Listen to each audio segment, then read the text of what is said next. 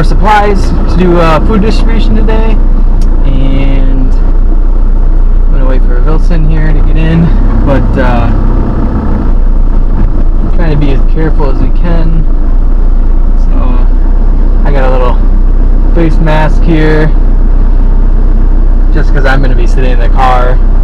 Wilson's got a full face mask and gloves, so I also have gloves in here. And we got hand sanitizer and all kinds of stuff in here, so we're ready to go.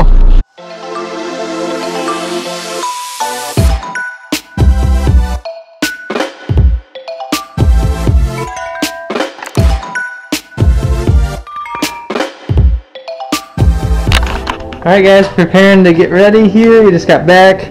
We're going to try to separate this corn into some bags. This is like cornmeal. It's Mayan Creole. We're going to separate it into little bags and then separate that into different sacks so that we can go distribute.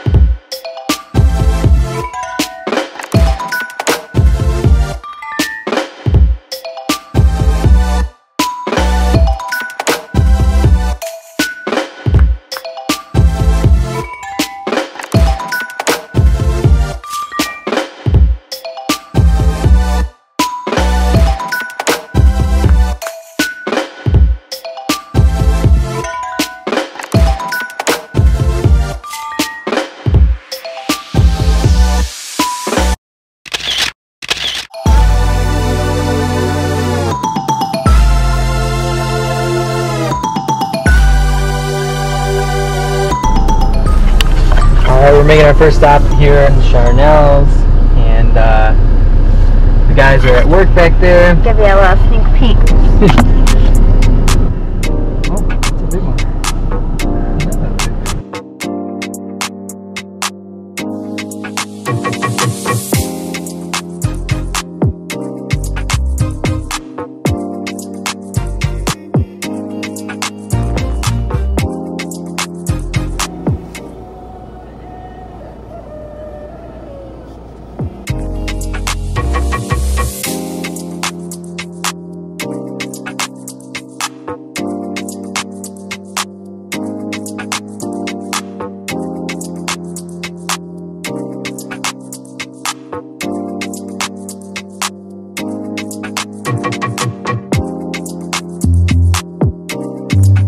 Alright guys, that was super successful. That actually went really well. Took a lot of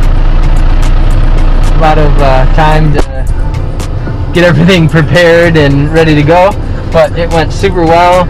The guys got the stuff in the back of the truck distributed super fast and without touching anybody, so that's awesome. So we're gonna go to Jameson's house now and drop food off for his family, and then we're done for the day. But we're running out of daylight here, so we gotta get through this quick. Oh, thank you for the food, thank you for everything, thank you for your presence in my area, thank you so much.